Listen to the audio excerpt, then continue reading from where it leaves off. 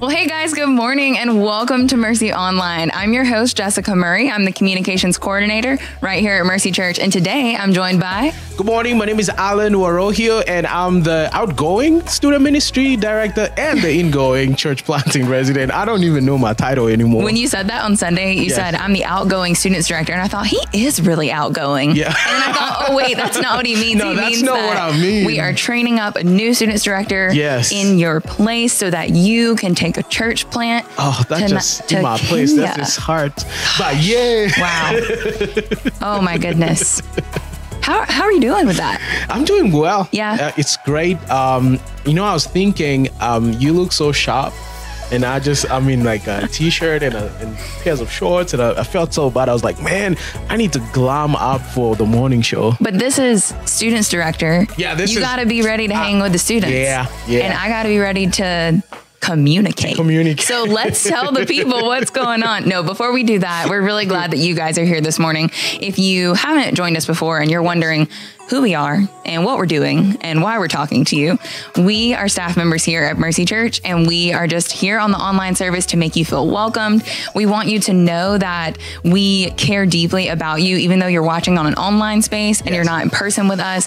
We care about you. We would love to know who you are. Yes. So if you want to drop your name in the chat, we would love to meet you virtually, and we would love to know where you're watching from. Yes. We actually have people that watch all over the place. All over the world. Summer's coming to an end, but it's not over yet. People are still out there on vacation. They are. You're watching this at the beach? We want to know. If you're watching this in the mountains, we want to know. I'm sorry you couldn't be at the beach, but no, I'm just kidding. Some people love the mountains, not me. What about you? Mountains or beach? I can do both. I enjoy beaches, especially the North Carolina beaches. Yeah, awesome. They are. Unlike the Texas ones.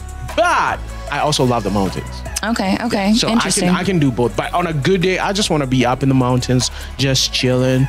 On a rainy day, drinking my coffee, maybe listening to some music or reading a book. Catch me on the beach. Okay. All right. Well, anyways, we are so glad you are with us. Alan, what do we need to tell them about today? What events do we have going on? Today we have, before we get to the events, we have a guest speaker. We do. Almost gotta forgot. be here for that because the word is going to just be so powerful. Yeah. You are going to be so fired up to go and share the gospel in your community. Yeah. We have Promotion Sunday coming up. We do. You want to tell them more about it? All right. Yes. Promotion Sunday is coming August 15th. Mercy Kids and Mercy students moving up from Mercy Kids going to Mercy students, moving up from 5th grade going to 6th, moving up from 4th to 5th. Yeah. All the grades are moving up. What is it called? All the milestones. That was the word I was looking for. Milestones. And this is an important milestone for us to mark as we see our students, our kids moving one grade up, and as they continue growing in the knowledge of who God is, what the church is, what the people of God do, and how they operate. It's going to be awesome. So you have to be here in person or online to celebrate our kids and students. Yeah, absolutely. Another event that we have coming up, if you are watching online and you are over the age of 50, I think it's if you're 50 or older. Yes. We have a group of people in our church that call themselves the Prime Time. Yeah, the Prime group, and they're having a prime time hangout. If you are in the prime of life, you've got to come hang out with the other people that are in your age bracket. I think they're having dinner. Nice. They're playing trivia together, and they're just gonna like fellowship and spend time getting to know one another. So yeah, if you're in that age bracket, you should definitely check that event out. And then the last thing we have for you guys is the Mercy Students Back to School Bash. Back to School and Promotion Bash. This is the first time incoming 6th graders are going to hang out with students, and it's going to be the Saturday, August 21st at the Providence campus from 11 to 1 p.m. You will get to meet the new students director, Brett Bolden. He is awesome. Get to meet all the other leaders. Your students are going to be welcome. So if you have a 5th grader that is going into 6th grade, this is where you need to go to the website. Absolutely. MercyCharlotte.com/events? No, MercyCharlotte.com/news. I bet you someone out there said it. Someone was like, Alan, it's news. It's news, not events. It should be events. But anyway, sign up your students. And if you have a 6th grader all the way to 12th grader, this is also a place for them to come have fun and usher in the new school year. Yeah, it's going to be epic, fun, and get to know the mission and vision of student ministry. Yeah, for sure. Gosh, we have a lot of events going on over the next month, but it's a really great time. I know we're ending summer, getting ready to go back to school, but gosh, one last time to hang out, especially for those students. Yes. I think that's what it says on the website. One last time hang out before back to the land of homework, tests, papers. I'm glad I don't have to do that anymore. Some of the students are so excited to be in person. Some are like, true. I'm used to homeschool. I just want to be home now. Yeah. It's going to be an interesting school year. It is.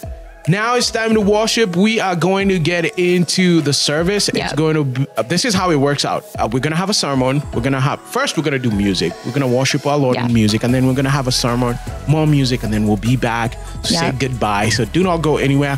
Whatever it is that you do, here's what we say. Put your coffee down, hands up. Hands up. Let's worship the Lord. Oh Lord, my God, when I in awesome wonder consider all the worlds thy hands have made, I see the stars, I hear the rolling thunder, thy power throughout the universe displayed. Then sings my soul, my Savior God, to thee. How great thou art, how great thou art.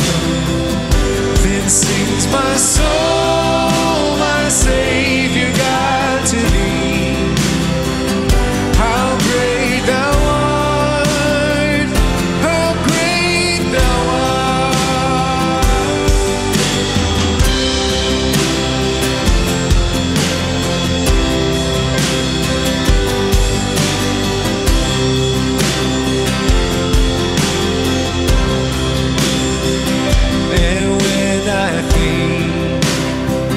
That God His Son not sparing sent Him to die, I scarce can take it in. That on the cross my burden gladly bearing, He bled and died to take away my sin. This is my soul, my Savior God, to thee. How great thou art, how great thou art. Then sings my soul, my Savior God, to thee. How great thou art, how great thou art.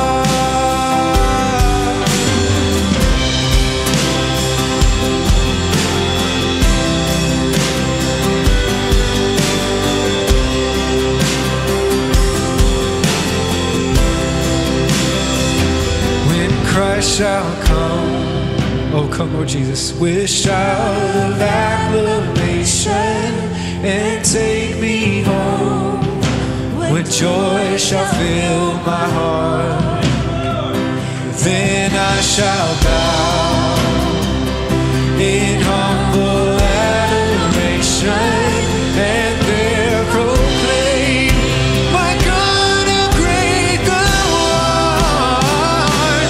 Sings my soul, my Savior God, to thee. How great thou art, how great thou art.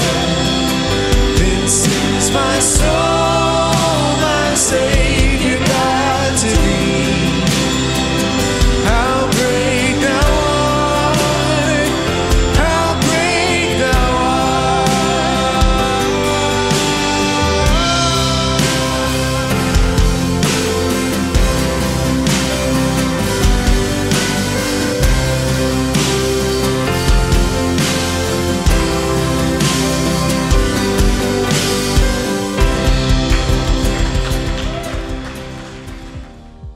Well, hey, good morning. My name's Spence. I'm the lead pastor here at Mercy. It's just been a few weeks since I've been preaching. Every summer, I take a few weeks and just spend time with the Lord and with my family, reflecting and preparing for the next season. And each time it's tough to go, and each time, man, the Lord blesses it. And each time I'm excited to get back, and I can't wait to be back preaching next weekend as we finish up our Acts series called You Are Sent. And then we're stepping into the Song of Solomon starting in mid-September. Oh, I'm so excited about that. I think it's a good word for us. Can't wait to be back with you guys, but thank you so much for how you have blessed and encouraged our other preachers on our staff in my absence. Now listen, I want to introduce you to our preacher this morning. This one, I can't tell you how excited I am to have this particular preacher here this morning. I can't share his name with you, and he'll explain why, but he serves overseas in a region of the world that is closed to the gospel, and he serves as a missionary over there. Now, he'll explain why, but I thought in our You Are Sent series, what better way to really articulate and express how sincere we are in believing that God is calling each of us out with the gospel wherever we are, and he's calling some of us to the far ends of the earth. What better way to express that than actually bring a friend who has followed the Lord into that calling to the far ends of the earth. So please join me in welcoming a dear friend of mine, and I can't share his name, so this guy to the stage to preach God's word to us. Well, good morning to you, Mercy Church. My name is Craig, and I can tell you that. That's about all I'm going to tell you, though, or my friend Scott over there will have to kill you. But it's good to be here with you this morning. Spence and Courtney, they're dear friends of my wife and I. We served on staff together a number of years. I see Spence as a mentor and a friend. Very grateful for the time that I was able to spend with him a number of years ago together, working on staff and serving the Lord together. And grateful for the friendship and partnership that has born out of that with this church. I feel like the Apostle Paul, when he was writing to Romans, he was longing to be there and to impart some spiritual gift or to encourage them. I feel like that a bit this morning, following your journey as a church for a number of years. I've just been excited for the day when I can just come and be with you. And it's a pleasure for me, for the first time to be with you, to actually be able to share God's word with you this morning. And I also want to thank you because you, as a church, whether you know this or not, are partnered deeply with us, our family, and our team. Just because you partner with us as a network of many churches across the nation that send us and people from our organization to do the work around the world, I just want to say thank you for your faithfulness, for your giving, for your support, for your prayers, even for your sending. I'm about to welcome a teammate from this church in a number of weeks who will join us in the work in South Asia. So thank you from the bottom of our heart, from our family, and excited for many more years of partnership. Well, I would like to give just a general introduction to who we are, my family and I. We have been in South Asia for about 10 years. We are serving as what we call catalytic church planters or church planting, meaning our primary church planting activity actually happens alongside of national brothers and sisters in the areas where we work. We believe that they're going to be there longer, they're more effective in the language and understanding the culture, so we come alongside of brothers and sisters in the work of church planting in that area. We sensed a number of years ago that God had set us apart, meaning God had called us to be a part, to basically spend our lives taking the gospel to unreached peoples and unreached places. Unreached peoples basically means for us, or for our understanding, those who have little to no access to the gospel of Jesus Christ. And yes, there are places, large pockets of places on earth where you can find peoples, large groups of peoples who've never even heard the name of Jesus, don't know about a God who loves them and has a desire to save them. So our family have decided to answer that call and go and spend our lives. We've spent the last 10 years, and by God's grace, we'll continue to do that work for many more years to come. I want to share with you our vision as a team and a team of teams in the place where we work. Our vision, it's important for me to share that with you this morning because I feel like the text and the message that God has put in our hearts, put in my heart this morning, it's helpful to understand our vision as a team. Our vision and what we're trying to accomplish in South Asia together is local ownership of what we call the core missionary task for every people and place. that is what our vision is. That is what we're praying for God to do in our context. Local ownership means local brothers and sisters in a place where we're serving, where there's few believers, population-wise, would take ownership, would fully own the task of taking the gospel to every people and place in that context. Praise God. That's what we're working for and laboring with. I invite you to pray along with us in that endeavor. Well, I love where the Lord has allowed me to jump into the life of your church in this series. It's just an exciting thing for me to be able to jump in the book of Acts, particularly even at the place in which we find ourselves this morning. This is an exciting series for me. Hope it has been for you. You are sent. I really believe that. I love that you guys embody that and challenge each other in that. And just the series theme for right now, planning to go, willing to stay. I just trust that God is working in the lives and the hearts of many of you, stirring in you, whether or not you may be more engaged in the missionary task to one degree or another. I'm just excited to be with you. I'm going to be picking up today in the book of Acts, chapter 20. So if you have your Bibles, go ahead and turn there, Acts chapter 20. I'll be reading verses 1 through 6.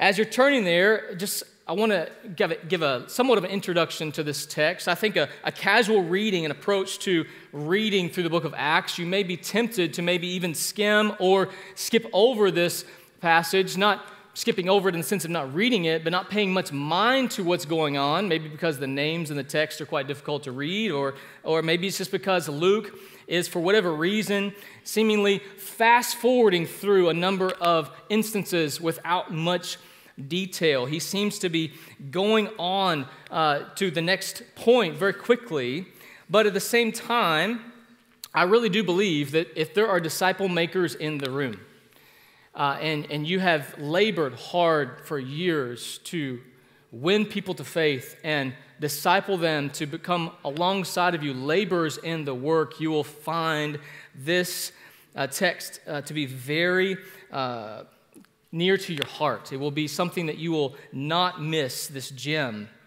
as we read it together. Read it with me as I read. After the uproar ceased, Paul sent forth the disciples, and after encouraging them, he said farewell and departed to Macedonia.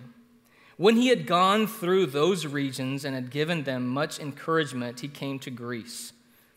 There he spent 3 months, and when a plot was made against him by the Jews, as he was about to sail to Syria, he decided to return through Macedonia.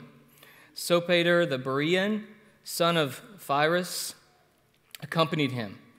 And of the Thessalonians, Aristarchus and Secundus, Gaius of Derbe, and Timothy, and the Asians, Tychicus and Trophimus. And yes, I practiced all week to try to say those things properly before you this morning. These went on ahead and were waiting for us at Troas. But we sailed away from Philippi after the days of the unleavened bread. And in 5 days we came to them at Troas, where we stayed for 7 days. Pray with me this morning, church. God, we are grateful to be able to open your word and to seek to understand what you have to communicate to us through it. We thank you for your Holy Spirit that guides our understanding. We pray that this morning, all that you have to say to us and to speak to us and open our minds to in terms of your word and the pattern that we see here laid out for us and how we are to do ministry, God, I pray that we'd be faithful to it. God, we celebrate the work that you've accomplished up to this point in the book of Acts, and we celebrate the work that you've done at this point in Mercy Church. We know that you went on to do much through these disciples of Paul, and we know that you will go on to do much through the lives of the people here at Mercy.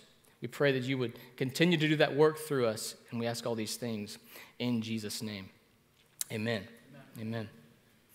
Well, to get our minds warmed up a bit this morning, I just want to ask a few questions, food for thought type of thing. Just want you to get the wheels churning in your mind.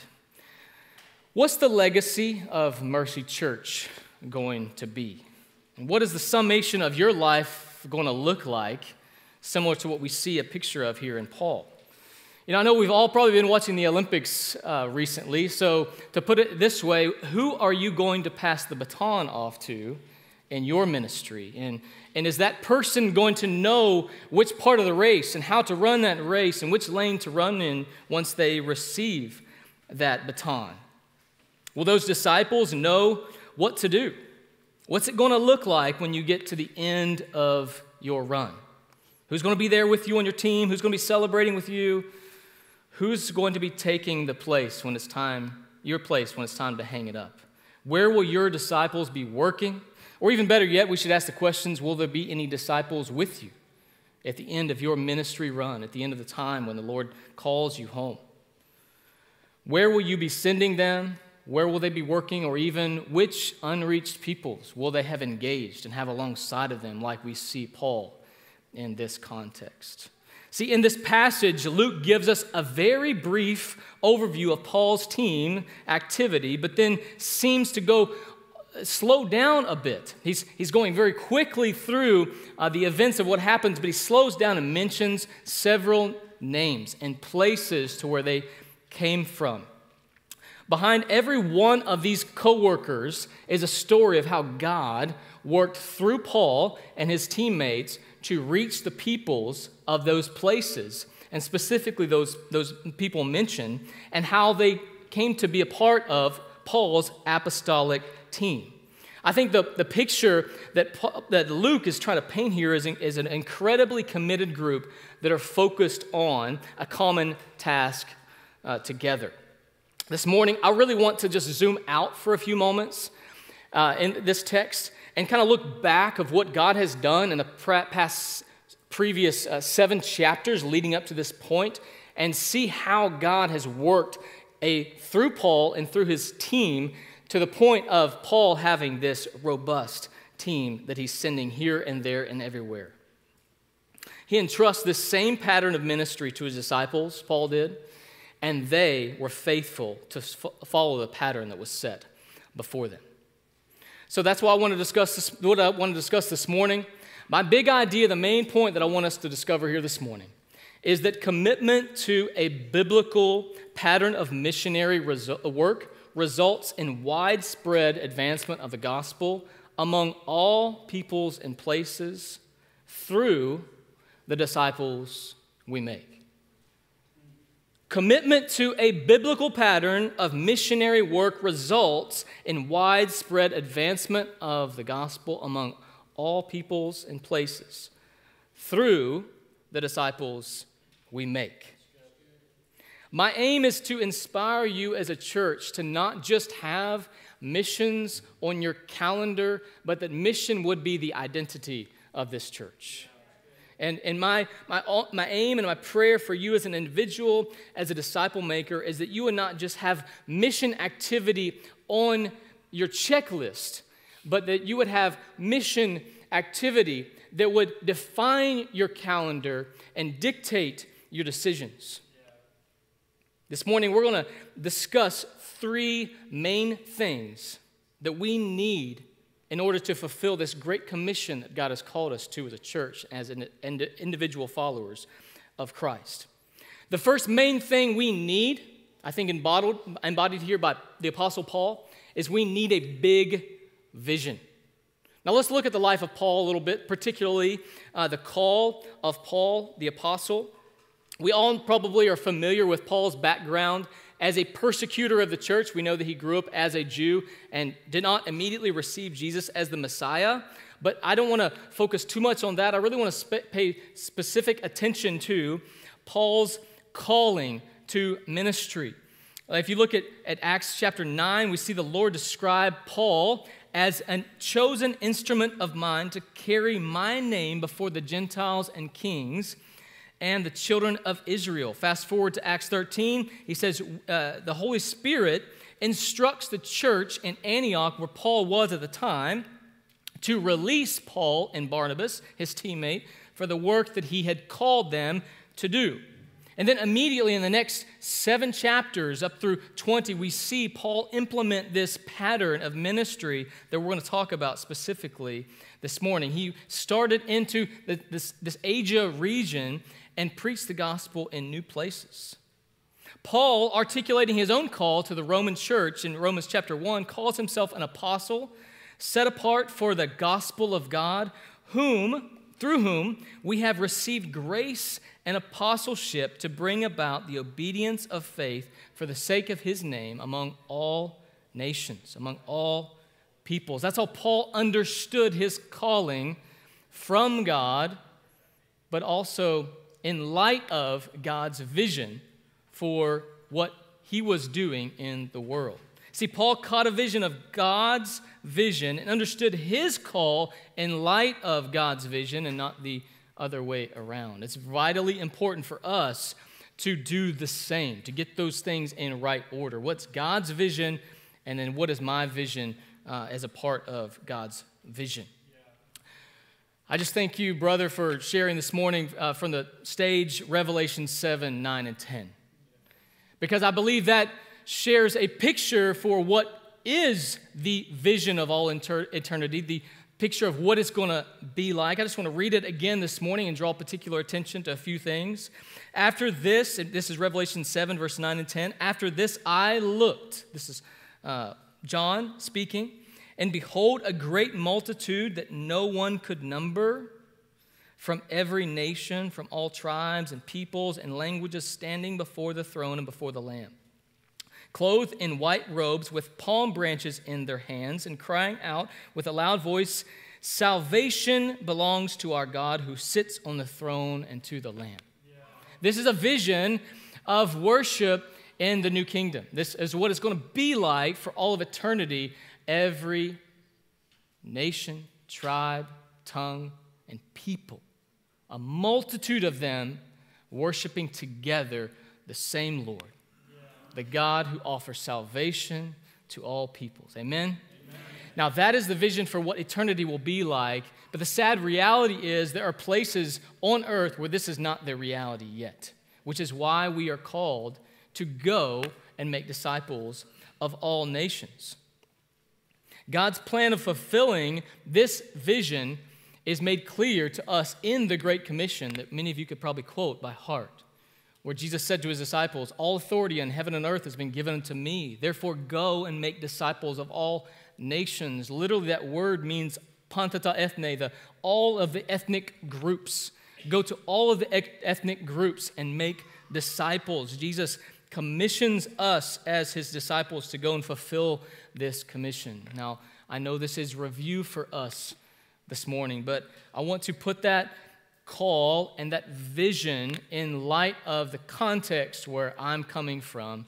My family's been serving the last 10 years of our life. We call what I'm about to tell you the brutal facts of South Asia. Brutal because when you read them, it's staggering. It's hard to conceptualize. It's hard to understand without being shaken or moved by the reality of what we're talking about. But the place where we serve, the 7 countries that make up South Asia, there's 1.7 billion people that call that place home. Alongside of that, there are 1,975 unreached peoples, meaning there's little to no access to these communities, these ethnic groups that are unique to themselves. And if not, there's probably some sort of barrier to the gospel by which they're unreached at this point. But there are 1,975 of them just in our region of the world. In our region of the world in South Asia, 237,000 people die every single day. That's 3 people every second. So 3, 6, 9, 12, 15 people just stepped into eternity under my breath at this time, most of which, if not all, have probably never had an opportunity to repent, never had an opportunity to call upon the name of Jesus because no one has taken the gospel to them yet. Now, friends, that needs to change. Every person is loved by God, and he has a desire for all to come to the knowledge of the truth. Now, going back to the sermon series that we're talking about, are you planning to go? hearing those stats and knowing that God's vision is before us and He has a calling upon us as a church and you as an individual. Maybe you're willing to stay, and you should be willing to stay if that's what God is calling you to do. But only stay if you feel the Lord directing you specifically to stay. And in fact, I argue this all the time. I really believe that the assumption for us is that we are called to go, we should be going, unless God is very specific with us that we should be staying and engaging in missionary or ministry activity here as a part of the church. You know, if you look at the Gospels and Jesus in His ministry, the assumption was that anyone who came into faith would come along with Him and be a follower with Him. And that is actually what Jesus invited most people to do, except for the case in Mark chapter 5, if you're familiar with the demon-possessed man. You maybe have heard that story before. Now, Jesus healed this man who was demon-possessed, and this guy probably heard what it was like. Well, if Jesus heals you and you believe on Him, you just join Him in the boat and you keep sailing, right? Well, this demon-possessed man was about to step into the boat with Jesus and His disciples, and Jesus says, wait. Now, it wasn't because Jesus was worried about his reputation, because we know that Jesus hung around with people that didn't have great reputation. But Jesus had a vision for him to go home. Jesus said, no, you go and tell your friends what the Lord has done in your life. And you know what he did? He went to 10 cities, it says, the Bible says. And all marveled at what God had done through that man. See, that might be the vision by which God has asked you to be willing to stay. But I really believe those are the contexts by which we should be evaluating. Are we planning to go and willing to stay? I hope, church, that we are wrestling with these questions and always asking the Lord to give clarity. Paul said in Romans 15, after the end of his third journey, he says this to the church in Rome as he's writing, about to go visit them. From Jerusalem all the way to Illyricum, I have fulfilled the ministry of Christ, and thus I make it my ambition to preach the gospel where Christ has not been already named. That is the call of a missionary. That is the call that God calls us to as a church, to be a part of taking the gospel to the unreached peoples. In other words, Paul's vision was to go where the church wasn't. Some of us need to hear and be reminded of these realities because we need to get serious about increasing our involvement in prayer and giving and sending.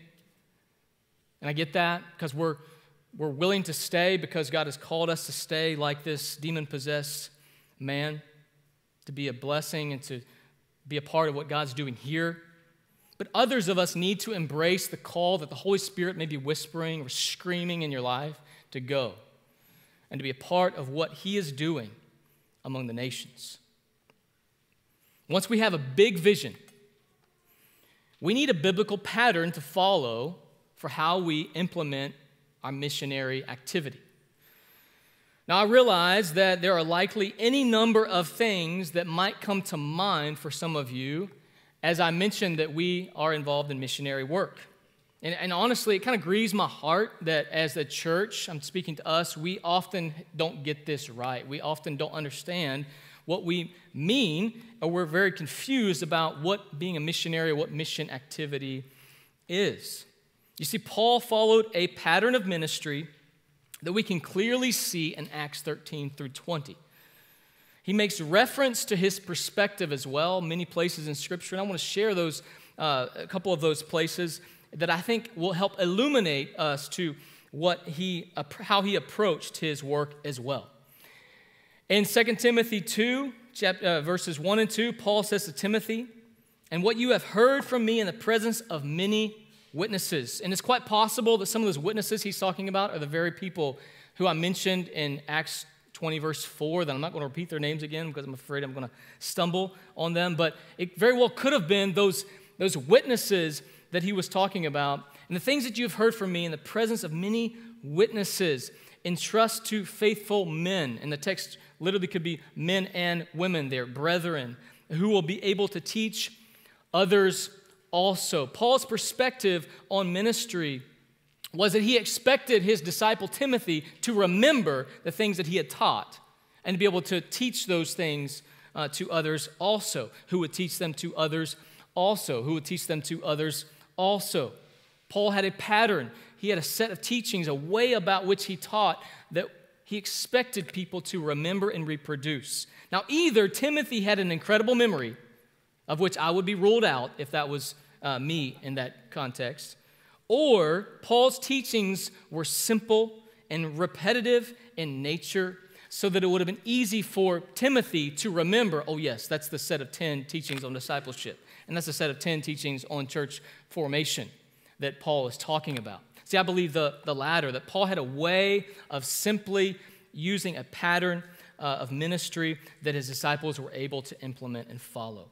Also in 1 Corinthians 4, verse 16 and 17, Paul says to the Corinthian church, I urge you then, be imitators of me. That is why that's why I sent Timothy, my beloved and faithful child in the Lord, to remind you, get this, of my ways in Christ as I teach them everywhere in every church.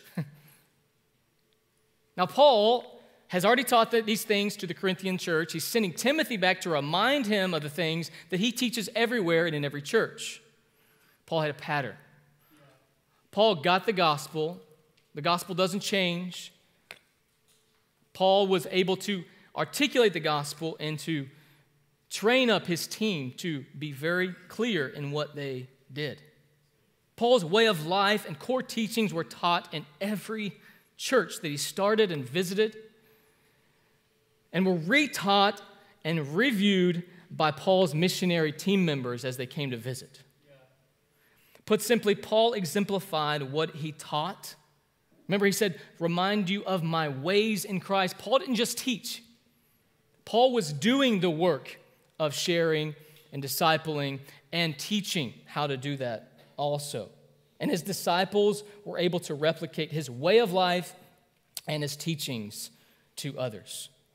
So what is this pattern that Paul followed? I'm just excited to tell you more about it, but wouldn't it be awesome if Paul would just have given us his teachings like, hey, here's my sermon set for the last 15 years. You know, that would have been awesome. But he did give us a blueprint of what that looked like, and thank you to Luke, who wrote those things down for us, but we see a pattern by which Paul did his ministry. And what I want to share with you this morning about this pattern is Paul had 6 main components that made up his strategy, his plan, his blueprint, his framework for ministry that we call the core missionary task. The first is engage the lost through prayer and strategy development. We repeatedly see Paul engaging new peoples, always going to new places. He gets opposition in one place. He doesn't stop and go back to Jerusalem. He goes on to the next place. We must take the gospel to unreached peoples and places. This is the heart of the missionary call. We need to gain a heart for the task of unreached peoples, of reaching unreached peoples through prayer. Listen to what Elizabeth Elliot, author and wife of the late Jim Elliot, missionary to South America, said about prayer. Prayer lays hold of God's plan and becomes the link between His will and its accomplishment on earth. Paul typically spent long days and nights. Just read the passage right after the one we just talked about the long nights, if you're curious about that. With believers, encouraging them and strengthening them in their faith. We must faithfully disciple new believers. Excuse me, I went one page ahead. We must engage the lost through prayer and strategy development. I want to share a story quickly about the Mawasi peoples. Now, where I serve, we have a number of unengaged peoples, and one of them was the Mawasi peoples that we were not seeing any activity among about 2.5 years ago. So we committed to the latter part of 2019 and 2020 to commit to praying for and vision casting for the Mawasi peoples. Now, as God would have it, in the year 2020, we found 69 people who were from the Mawasi background who called upon the name of the Lord. And 10 of them were baptized just last year. And we have a number of them who we're following up with. But God allowed us to have a vision for unreached peoples, for us to have gain a heart for them through prayer. And God opened a door among them that he had been working out for a long time. The sad reality, though, of regarding missionaries sending is that approximately 80% of the unreached peoples on earth are what is found in what is called the 1040 window, an area of North Africa, Middle East, and parts of Asia. 80% of the unreached peoples are living in that location, where it's estimated that less than 5% of all global missionaries are sent to that location. Now, that is out of balance, friends, if the call for us is to go among unreached peoples and places. I want to move ahead quickly. Evangelize the gospel faithfully and contextually. Everywhere Paul went and his teammates went, they shared the gospel upon arrival. The gospel never changed, but it's clear that Paul understood the gospel very well, and he also understood the audience very well into how they would receive that message. We often teach that we need to grow in 3 specific areas if we're going to be serious about regularly evangelizing the gospel to others. We have to grow in confidence of the power of the gospel to change lives. We have to grow in competence, grow in our ability to accurately and effectively communicate the gospel. So confidence, competence, and commitment. We have to grow in the discipline of proactively and regularly sharing the gospel. If we grow in those 3 areas through discipline, God will work mightily through you to win many people to faith, because God desires that we would be fruitful in our lives. I've found that asking God to open my eyes for daily opportunities to share about the good news with others is a great discipline for me to just say, God, open my eyes to see the people that you have for me to share the gospel with today. I encourage you to do the same. You know, when Paul faced opposition, he didn't stop sharing. He actually just went on to the next place. You might face opposition as well, but just go on to the next person, because you don't know if God has prepared their heart for hearing. Equip new believers to be obedient to the faith. As I mentioned before, Paul typically spent long days and nights with new believers, discipling them, strengthening them in the faith. We must faithfully disciple new believers. One of the most seasoned missionaries that I've ever been around, he once said this.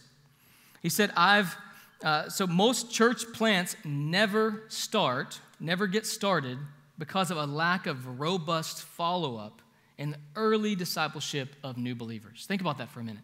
Most churches never get started, he's talking about in our context, because of a lack of robust follow-up in the new believer's life. Who knows what God would have done if we would have laid a better foundation in the lives of our disciples? Let that not be the case of this church. Let us plant many churches, all the churches that God has intended for us to plant, because of our faithfulness in the area of discipleship. We must establish healthy churches, reproducing churches in new places. We see that Paul, everywhere he went, he was engaged in the missionary task, and he always left behind a church. There's no other designation we find in Scripture of the people that called upon the name of Jesus that Paul left behind, but a church. He planted churches in these new places. And let me just ask you for a minute. Just put yourself in the context of some New Testament church growth context. If widespread persecution just broke out in this area, in this region of the world, so that all of us were scattered, no longer able to meet in this area, we're all scattered to different places throughout North Carolina in this region, and there was no church where you landed, would you know what to do to start a church?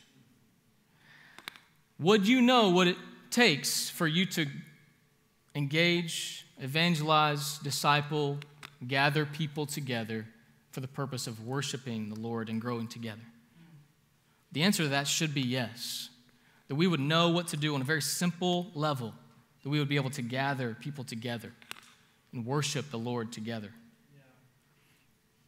We must entrust the advancement of the kingdom to the next generation. When I say next generation, I'm not excluding our kids and our children's ministries and our college ministries, but I'm definitely including that. What I mean specifically about the next generation is what a spiritual generation.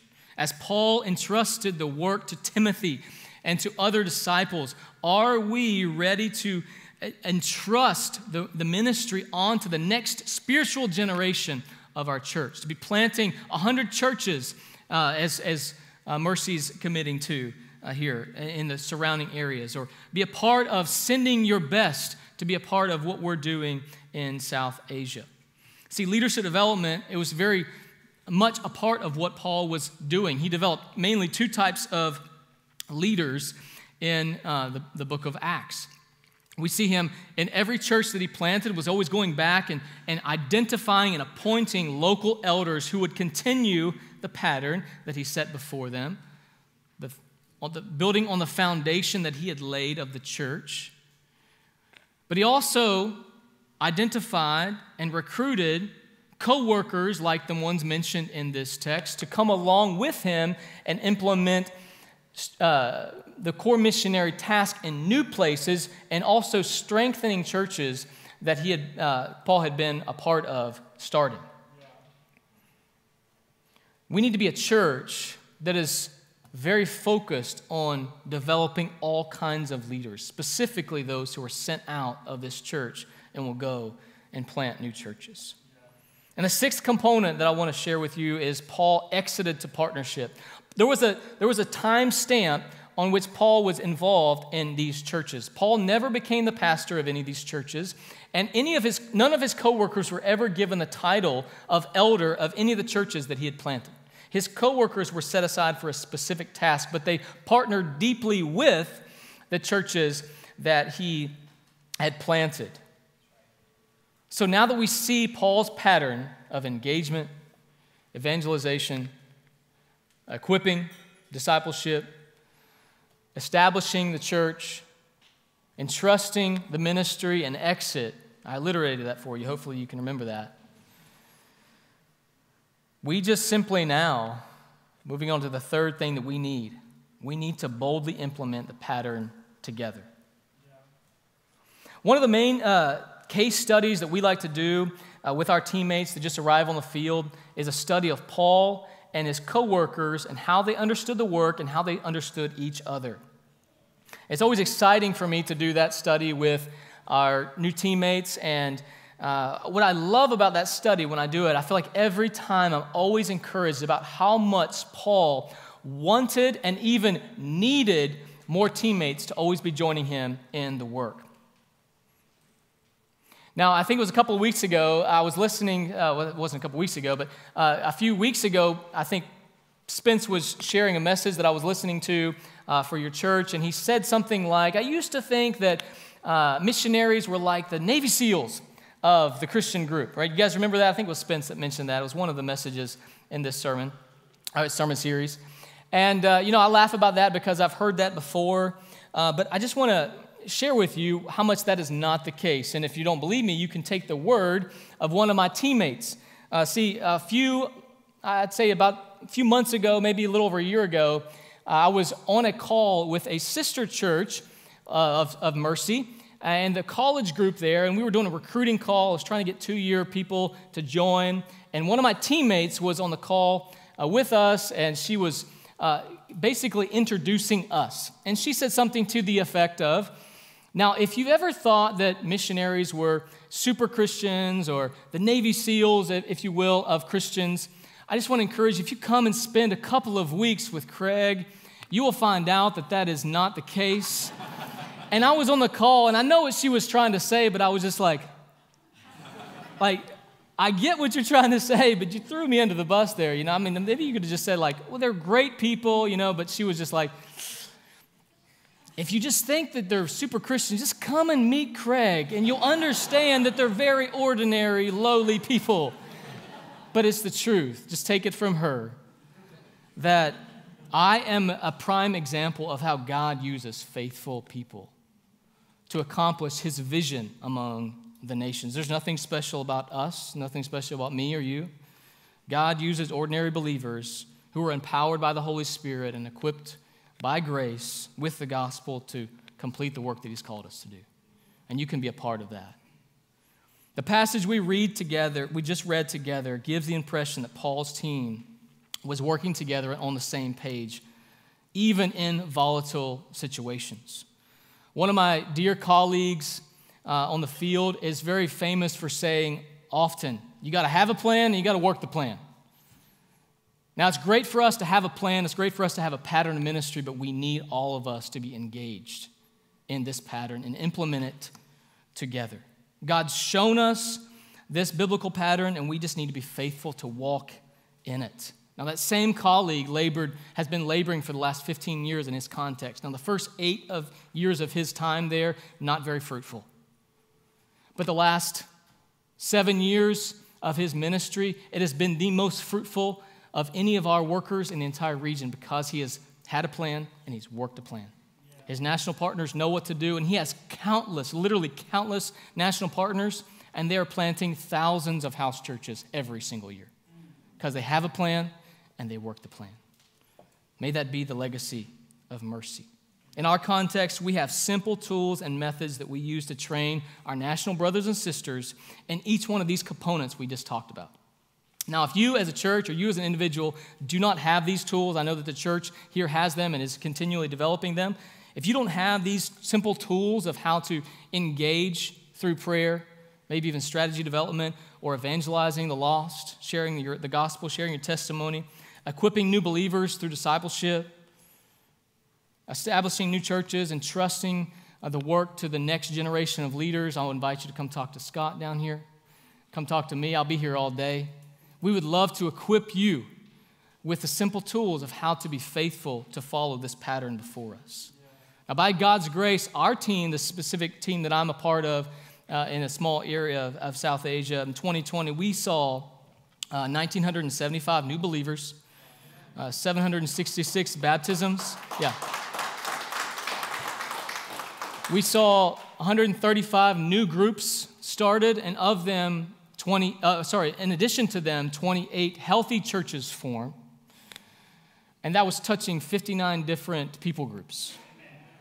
Now, by God's grace, we've accomplished all that because we've followed the plan and implemented the plan. And the majority of all the things that I just mentioned were implemented by our faithful national brothers and sisters who are still working night and day as we're back here celebrating with you and encouraging you and trying to inspire you to increase your involvement in what God is doing among the nations. Now, as I move towards concluding this message this morning, all of us probably have a mentor or a school teacher that we can kind of point back to that really shaped our life and our thinking. Now, for me, I had a high school history teacher, hated history, high school history teacher, Mrs. Knox. And her way of teaching initially very much annoyed me. She was very repetitive. She didn't lecture very long, didn't teach a lot of new things, but she always was repetitive and reminding us of the highlights of all the things that we needed to know. Now, initially, it was a bit annoying for me. But I was always ready for the exam. I always knew what to do when I was asked the questions that she put before me because of the way that she taught.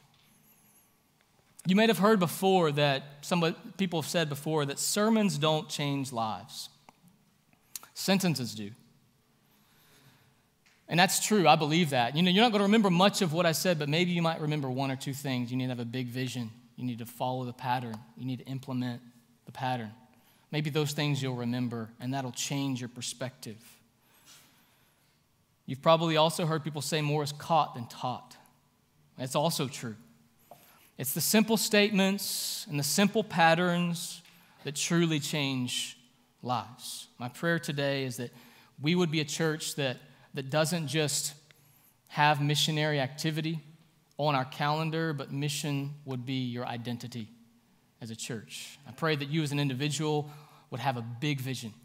You would implement the pattern, and that you would follow the pattern, you would implement the pattern. Let me pray for you, church. God, we're grateful to see in Scripture how you are accomplishing your vision. In an area of the world that was very difficult at the time, but not too unlike the context that we are challenged to launch into. Now, Father, I pray for us as a church and as individual followers that we would be faithful to respond to the vision that you set before us and the commission to go. That we'd be planning to go and willing to stay if you call us, but I pray that you would make it clear. I pray that you would guide us and we would be able to walk in faith, but we would walk in faith in great confidence that you were leading. I pray that you speak specifically to individuals as to how you would have them steward their time and talents and resources and treasures for the advancement of your kingdom, knowing that you are working about a plan through us, your disciples, to where there will be a multitude of people from every tribe, tongue, nation, and peoples that will worship you forever. We know that that's not the case yet, and therefore we continue to keep our hands to the plow. Father, I pray that you'd make us faithful in all of these things. Teach us what it means to follow the pattern. Help us to be boldly implementing that pattern and set your clear, big vision before us that we may be spending our lives for this great task. We ask all these things in Jesus' name. Amen.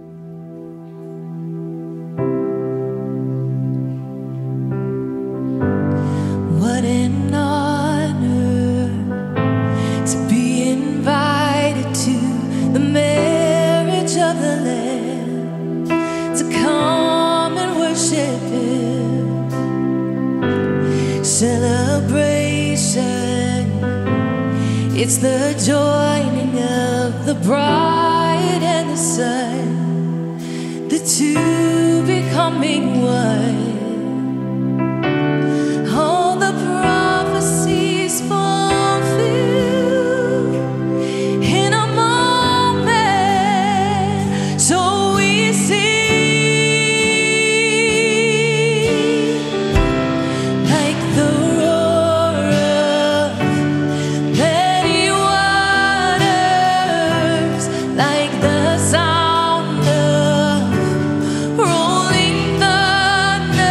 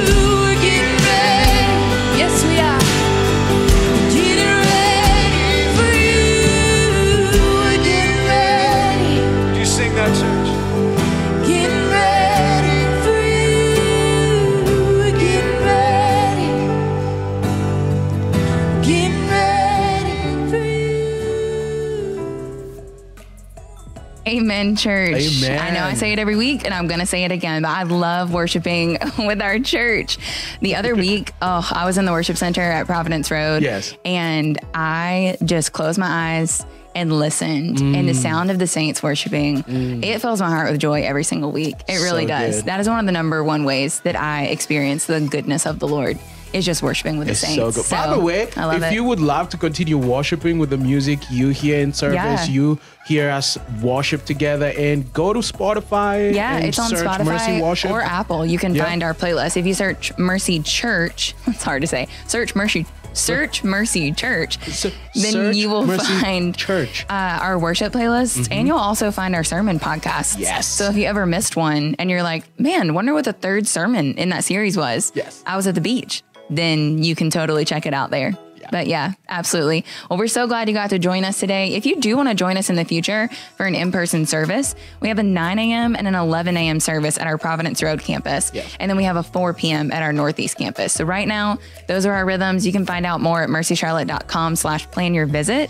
You can see all the things you need to know, answer all those questions before you come join us in person. But we would love to meet you. And if you're planning to be baptized, or you feel like the Lord is leading you towards baptism, we have baptisms every last Sunday of the month. We do. It's time to get baptized. The Lord is saying it's time for you to follow through in that step of obedience. Talk to us. Drop it in the chat. Give us your name. Let's talk. Yeah, absolutely. Now, if you want more information on any of the events we talked about, the Mercy Students Back to School Bash, the Prime Time Hangout, there was one more. Promotion Sunday, Mercy Families Promotion Sunday, and the other events that are coming up. If you want information on any of those, just go to Mercy Charlotte. I'm stumbling over words today. mercycharlotte.com/news, and you can find out all the information there. Also, some of those events require RSVPs, so it's helpful to RSVP for the ones that require that. So, Amen. All right, Mercy Church, that's it. We're done. We are. You are sent. You are sent.